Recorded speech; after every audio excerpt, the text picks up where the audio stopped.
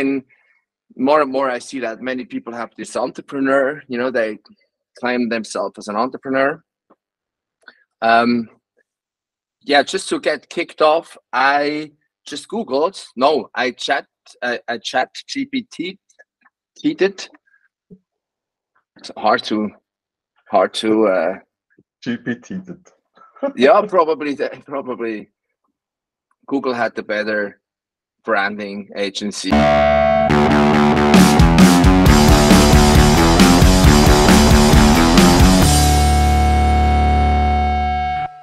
Welcome to Roll Right In Slingshot, the podcast dedicated to aspiring entrepreneurs. We are sharing compelling stories, invaluable lessons, and hard-earned wisdom. Join us as we uncover the secret to turn your entrepreneurial dreams into reality. Today, we're talking about what actually is entrepreneurship and why it's so important. Don't forget to subscribe to our channel, and yeah, let's get started. So, okay, before we go why, can you tell us what is entrepreneurship from a scientist's perspective? It's pursuing of opportunity regardless resources currently controlled. Okay, I think I cannot hear me anymore, but it's like you pursue an opportunity, and it's not managing transactions or something like this, or solving a problem. Just it's really like that you see an opportunity, and you have the will, you have the skills to find a way that you can provide a problem solution for this specific business opportunity. And of course, it's a French word, and it's another word for being unemployed. So okay, so in the context of OpenAI with this founding team, by the way, when it was founded, it was also financed and co-founded by Elon Musk. In a later stage, for some reasons, there are different stories or rumors. Sam did buy, or the existing team did buy or take over the shares of Elon, and Elon left the company or left the circle of the investors. There must have been some disappointments about how to proceed with these capabilities of the AI they were building. But in the end, this team under the lead of Sam Altman, they, in your definition, they had to go, help me. So they were pursuing whatever it means. No. They said there's an opportunity to provide a better language-based artificial intelligence. And then they saw and felt this opportunity that it could, like you mentioned, that it could change the way how we write text, how we make marketing, communication, how students produce essays, and so on and so forth. And that was the opportunity. This team said, hey, let's pursue now this opportunity. And so in that sentence, of course, they are entrepreneurs, yes. And nobody came and told them to do so. You know, that's different to Google, because Google said, okay, you guys, now you take care of these AI topics. And now you have a project budget. Let's go. Or okay, now we acquire this startup, and then they were told to do so. Entrepreneurs are not told to do so. They do it from an inner motivation. It's like, yeah, and they are convinced that they could do it by their self-effectuation. You know? that they do it out from a personal, individual perspective. Let's try to do that. You know? And yeah, that's entrepreneurship. And I'm pretty sure that they wanted to outperform Google, and I feel like they were willing, to set a new standard, what these capabilities of this general artificial intelligence is capable of. that they, you know, set the mark, and now a new game begins. Yeah, and back to Elon, you know, Elon Musk was also founding partner of the Future of Life Institute in Massachusetts. You remember Cheetah Mark and Max Tegmark and Max Tegmark. And these guys, as academics, they are really they fear, or they are afraid, or even frantic when they look at the development of artificial intelligence, because what they say is that there's a chance that this intelligence could explode. That means that it could become super intelligent, or general intelligence. And Kurzweil tells this the singularity. So that means that we have an artificial intelligence that is as smart as a human being, and it will develop itself, or the intelligence will develop itself exponentially faster than we could do as angels in animal bodies, you know, like in yeah. And so because they fear of that, they say, okay, now we have to define rules already now. What should we put into, like, an ethical code into these algorithms, that they grow? That's the picture of a tree. That means that they have to grow with these ethical principles, so that when they will explode, or that this intelligence will explode, that we are at least able to discuss ethical topics with this intelligence. And otherwise, there is a threat that we will have Skynet, you know, from Terminator. So that this intelligence is not interested in that we will survive as a species. And there's also a nice game, a brain game. Yeah, tell me, what's the word? What is the English word for this here? I don't know. Ask Jim. Yeah, we cannot ask him. Let's call it Büroklammer, okay? We tell it Büroklammer. When you now train an artificial intelligence and say, okay, you have one goal, you have to produce this Büroklammer. Paperclip. Okay. You say, okay, now, okay, look, you have to build paperclips. And then you train this artificial intelligence, or this machine learning, to build paperclips as fast, as much as possible. That's the target of this intelligence, this AI. But when this intelligence will become more intelligent, then it will do everything that it could assemble all resources that it could get to make more paperclips. And one day, all resources on this planet will be spent for building paperclips. So that means this intelligence starts traveling interplanetary first. So it will use the Mars and our Moon and Pluto, not Pluto, not about Jupiter, and so on and so forth. And then it will start to travel interstellar. So because it needs more resources to build paperclips. And when we think at the end of this situation, the whole universe will be a paperclip at the end of the day, because that was the target of this AI. And now the question is this meaningful or not? Makes that sense or not? No? So that's the Gedankenspiel, that we have to be clear that when we design an artificial intelligence now, that we have to give them meaningful goals, you know, at the beginning, when it's not so smart. Because when the day comes when we reach singularity, then we need this ethical questions and discussions that will, otherwise it may make nonsense.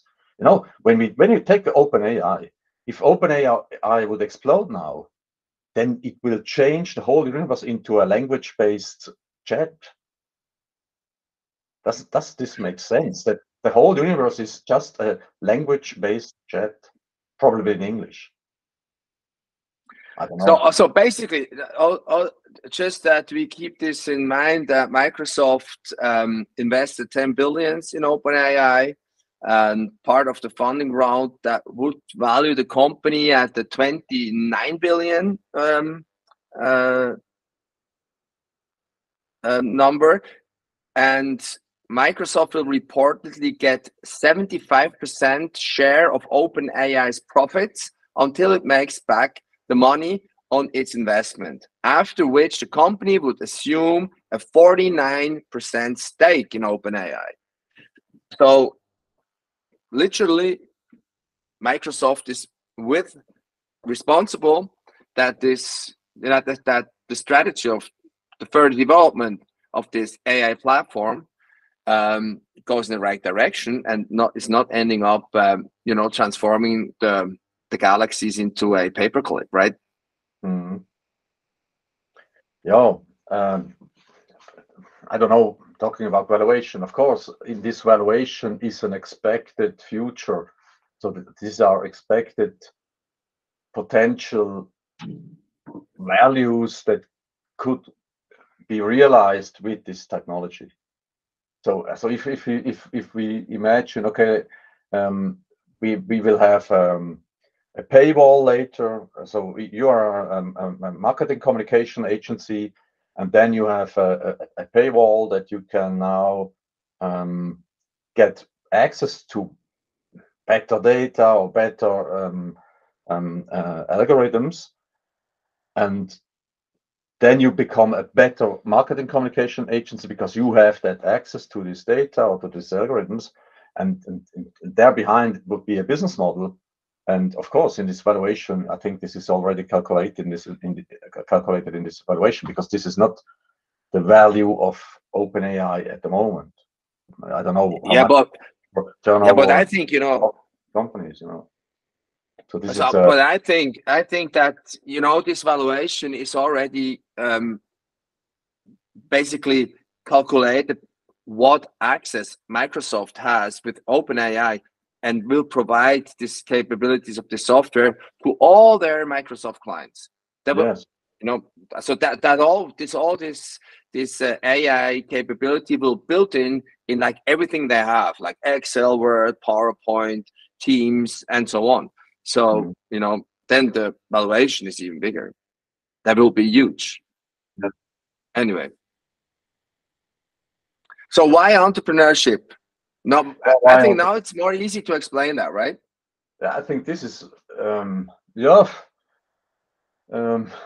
so I think if we wouldn't have entrepreneurs in our species, so when there would not be any people that had an internal locus of control, and that said, okay, I want to now to fix that problem, and to provide this solution in a scalable way to other people on that planet, we would still be in the Stone Age, So, so of course, yeah, there would be no development, because at the end of the day, is always a person who wakes up in the morning and says, okay, now I go and fix that problem now, and not only for me, but for others as well, or for the whole society.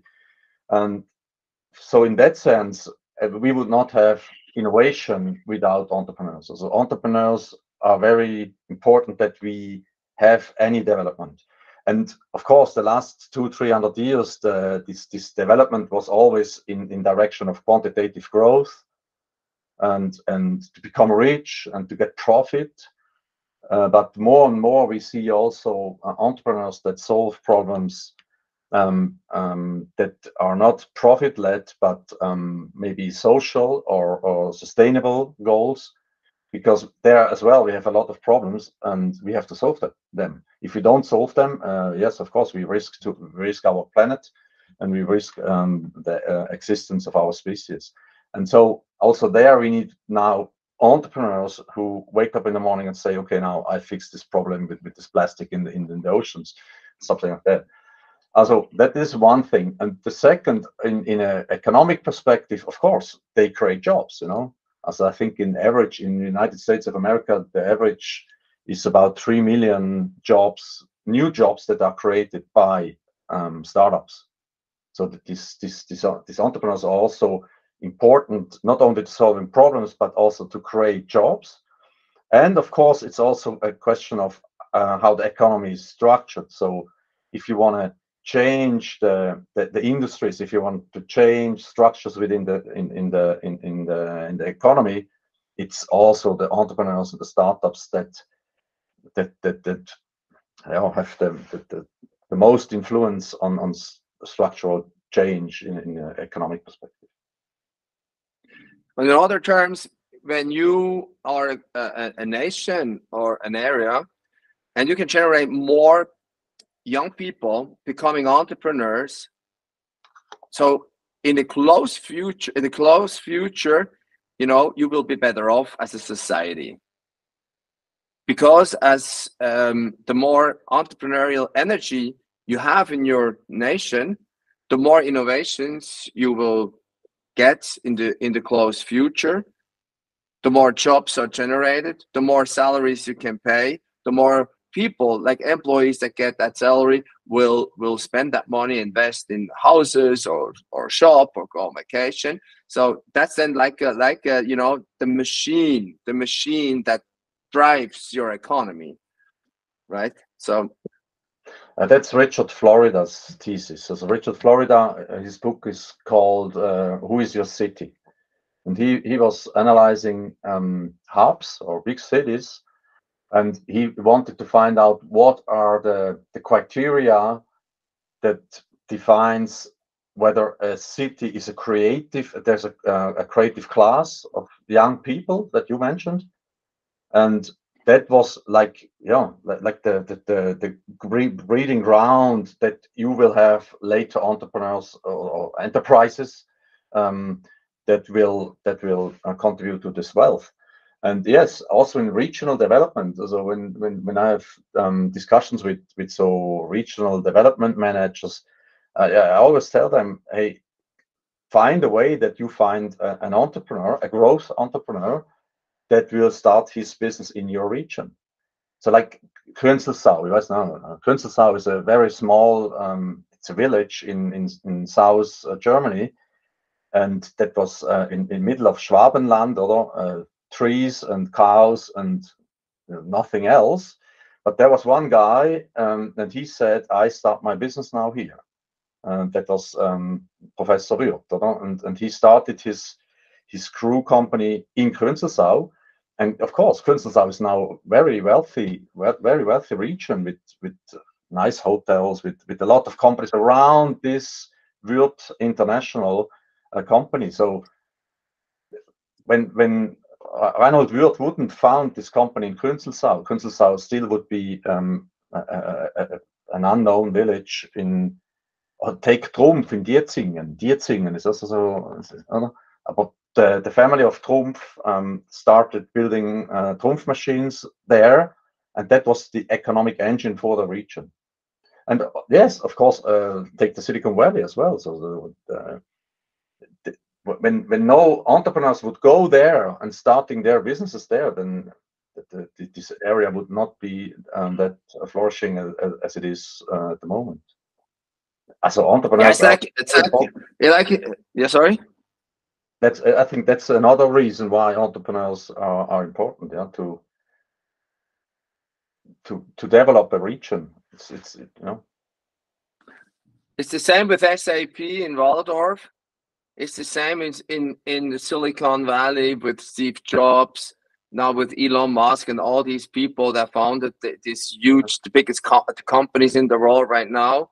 And in Zurich, it's exactly same history. It's just like 150 years before Elon. We had our Elon Musk as well in Switzerland, namely Escher. Mm-hmm. Who founded basically a bank, an insurance, the ETH, who was behind the Swiss Railway Corporation, and it's also interesting, all these entrepreneurial energy.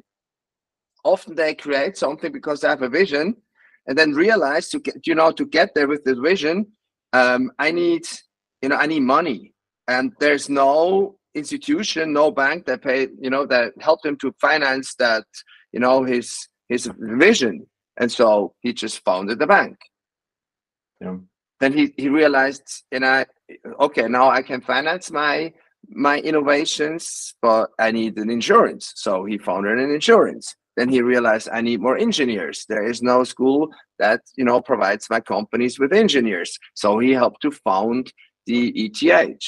When we see this mechano, that also falls in a time, where, or in an area where these kind of activities, or the entrepreneurs are welcome and have the freedom to do so. And right now that's in China, right? China is an area. In some hubs of China, yeah. The most part of China is still is not developed. But there are hubs, of course. There are hubs, and they are very well developed. Yeah, absolutely. Okay. But there's a lot of countryside in China. You can travel days and days, and you don't see any enterprise or something like that. You only see countryside and cows and sheep. Like US. Why when you go into the Rust Belt of the United States, it's not very developed up there. No?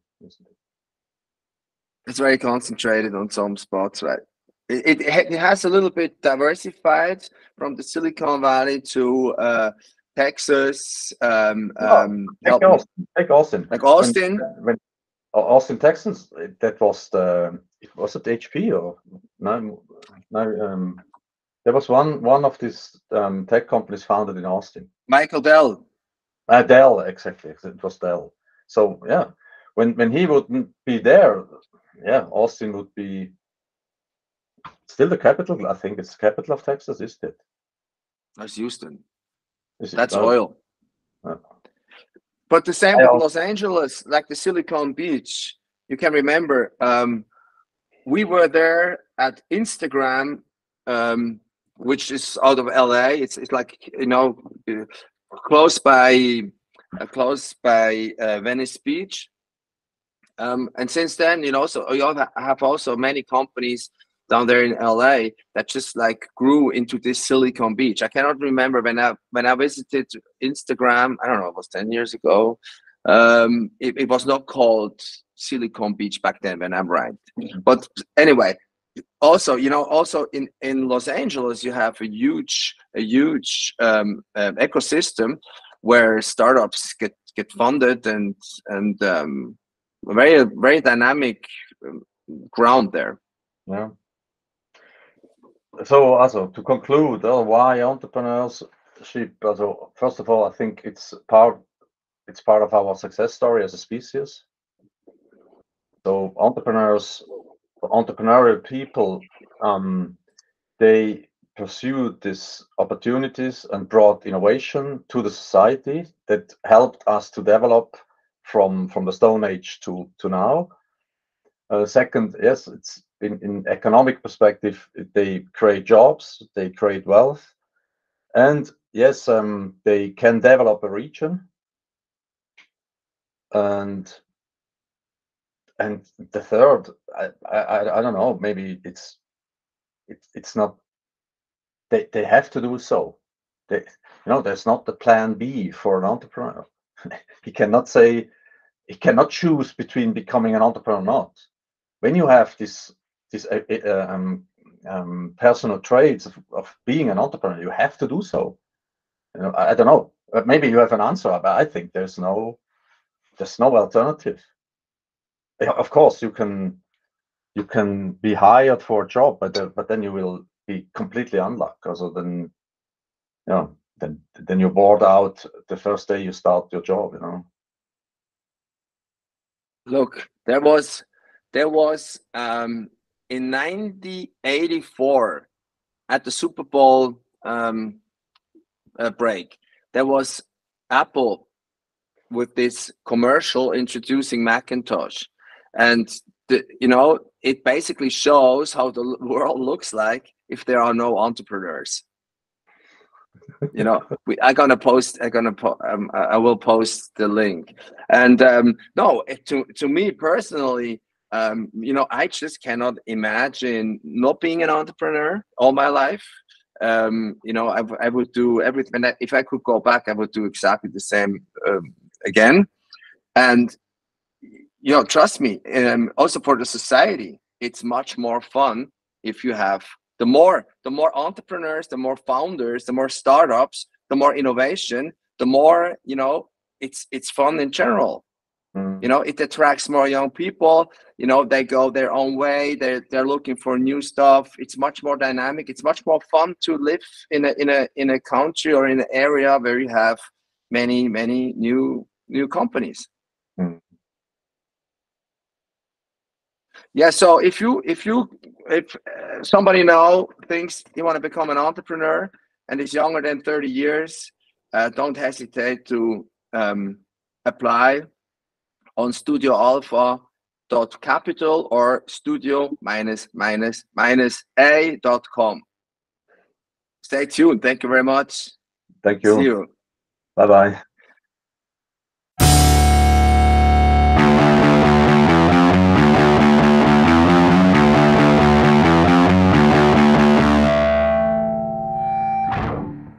To play in Super Bowl 18, Raiders 28-9.